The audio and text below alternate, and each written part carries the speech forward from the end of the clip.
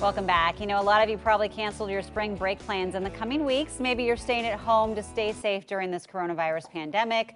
Well, we have an idea for you to pass the time. How about making a mocktail, right? Joining us right now, Dave McGee, the owner of Organic Tonic.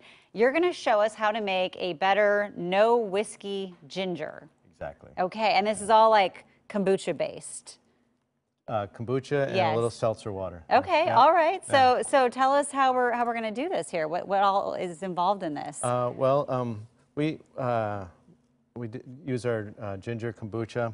We'll put about 8 ounces into glass here. And there's a tasting room that normally is open where people can come try this. But you do Yep. sell this at Green Zebra.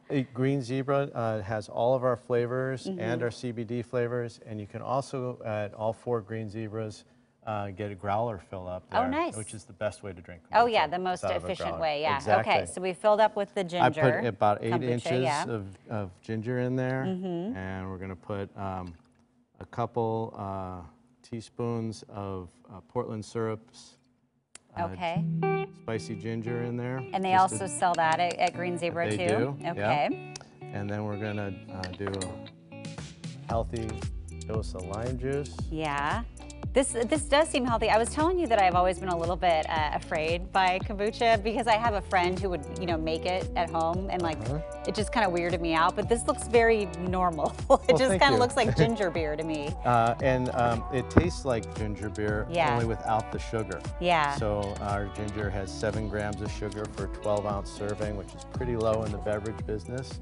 Yeah. Are there health benefits to kombucha? There's a host of purported health benefits. Yeah.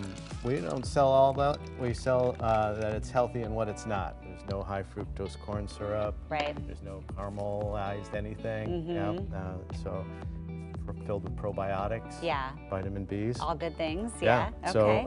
So we've put our lime, we put our Portland syrups in, and our ginger kombucha, and you're not going to miss any whiskey in this. Because it's going to have a big punch. Oh, I forgot. You're going to dress it up with a little bit of bitters. A little bit of bitters. Yeah. Okay. Well, every cocktail has a little bit of bitters. Sure, that's what I always say. Or mocktail, right? Or mocktail. Right? Yeah. So then and we mix have that. a website, organictonic.com, that has a host of mocktail recipes. I want to try it. Okay, because you told me I should not be afraid of this. Okay, so squeeze. And I can drink this. There's no alcohol, in case you're wondering at home. Cheers. We'll do an air cheers. Okay, there you go.